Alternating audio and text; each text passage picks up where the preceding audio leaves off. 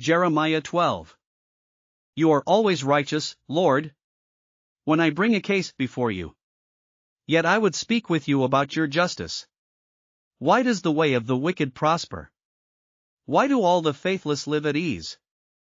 You have planted them, and they have taken root. They grow and bear fruit. You are always on their lips, but far from their hearts. Yet you know me, Lord. You see me and test my thoughts about you. Drag them off like sheep to be butchered. Set them apart for the day of slaughter. How long will the land lie parched, and the grass in every field be withered? Because those who live in it are wicked.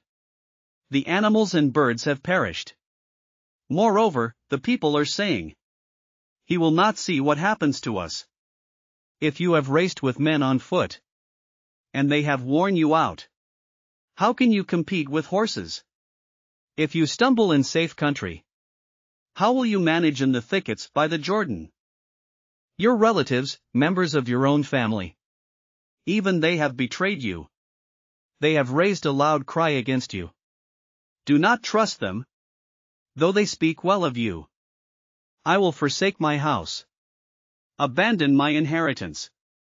I will give the one I love into the hands of her enemies.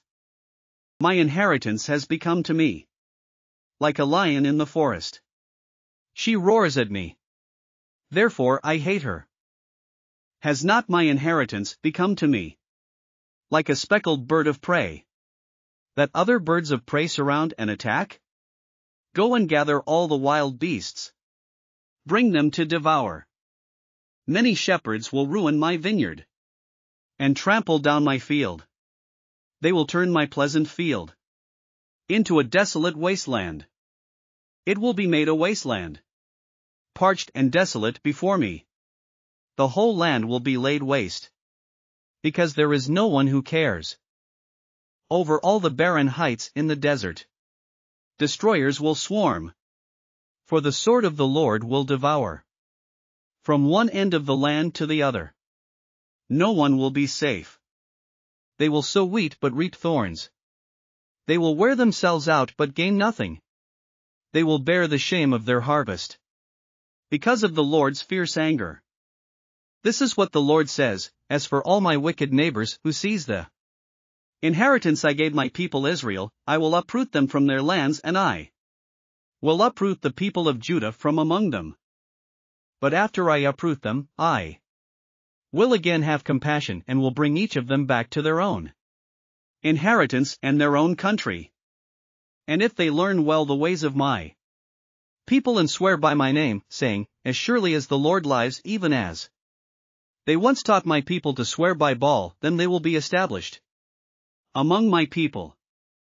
But if any nation does not listen, I will completely uproot and destroy it, declares the Lord.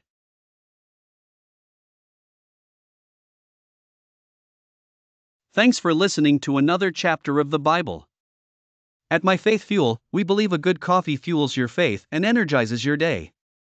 Please visit myfaithfuel.com to explore our delicious coffee blends. Part of each purchase goes to training worshipers around the world. Thanks for listening.